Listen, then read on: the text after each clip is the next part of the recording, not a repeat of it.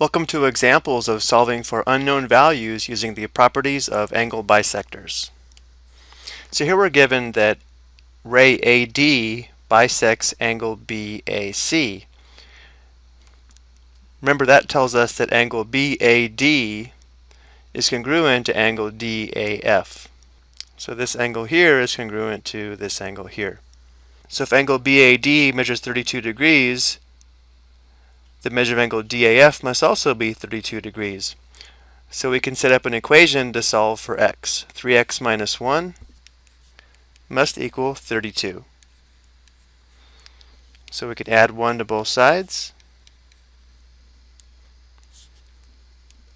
So we'd have 3x, this would be 0, this would be 33. So now we can divide both sides by 3. X is equal to 33 divided by 3, so x is equal to 11. Let's go and take a look at one more example. Again, we're given that ray AD bisects angle BAC.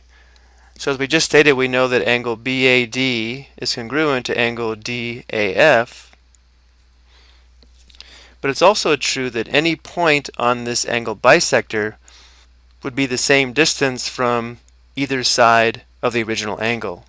In other words, these two green segments are congruent. Therefore, we can conclude that 3x plus 15 must equal 5x minus 12, allowing us to determine the value of x. So we have 3x plus 15 equals 5x minus 12.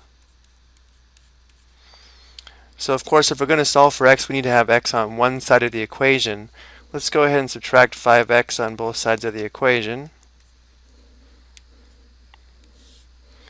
So we'd have negative 2x plus 15 equals, this would be negative 12. Now let's go ahead and subtract 15 on both sides of the equation. So we have negative 2x equals, this would be negative 27. Now we'll divide both sides by negative 2. So we'd have x equals, this would be positive 27 halves.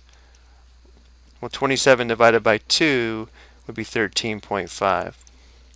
So the question here asks us to solve for x. So we know x is equal to 13.5.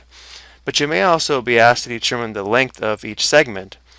We know they're the same length, so we should be able to just sub in x equals 13.5 to either expression to determine the actual length of these segments. Let's go ahead and do that. So using the expression 3x plus 15,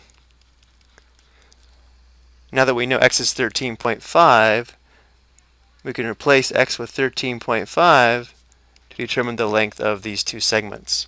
So 3 times 13.5, that's going to be 40.5 plus 15, and 40.5 plus 15 would be 55.5.